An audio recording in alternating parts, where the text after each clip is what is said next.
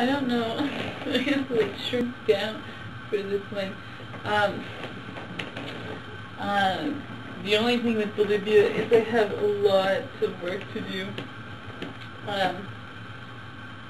I thought of some fundraising ideas, and what I'm going to do is make dishcloths, and I'm knitting them, and it's taking a really long time. I'm going to have to charge like $50 for one of these, because it takes me like over 2 hours to make one, and there must be an easier way. Maybe crochet. I never crocheted.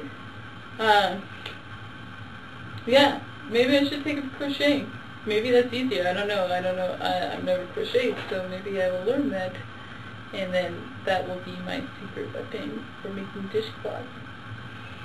And my other idea is I'm going to do fire spinning shows, and so I'm going to advertise this with posters all throughout Peterborough. There's these event boards that people put things on, so I'm just going to put the posters, and I'm going to do it on a donation basis, and you know, hopefully I'll get something.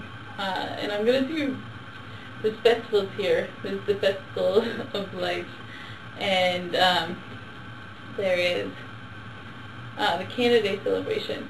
And so I think I'm just going to fire spin there, and that might be illegal, but I'm going to do it anyways. So, yeah, and that should be fun, and hopefully, you know, I'll ask my friends and family for money. Oh, and I was thinking of making t-shirts, so if you have any t-shirt ideas, send them my way, and yeah, that would be fun. I have a whole silk screening thing that I want to make, and I haven't used it. So, yeah, I can't think of anything else. If you know any fundraising ideas, let me know. But right now, I can't think of anything. The ones that I have right now are keeping me really busy. Like the fire one, I'm making a bunch of videos that you'll see posted, and thank God I don't have very many friends in Peterborough. Like, when would I get this stuff done? Okay, I really missed all of you, and yeah, I hope to see you soon. Bye bye. Tofu says goodbye too. Bye.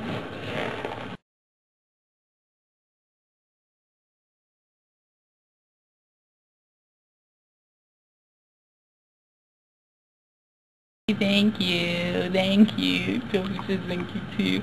And please subscribe and rate my videos and keep in touch. Huh, Tofu? You guys should keep in touch.